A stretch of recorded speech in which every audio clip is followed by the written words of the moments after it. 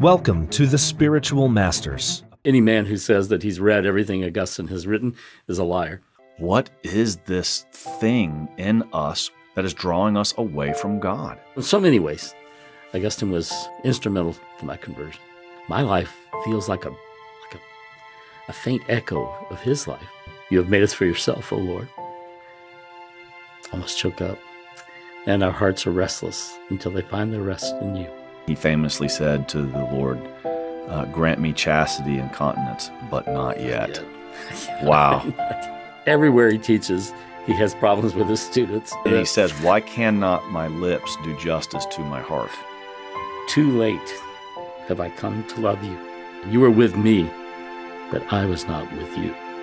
I tasted, and now I hunger and thirst for you. You touched me, and I burned to enjoy your peace.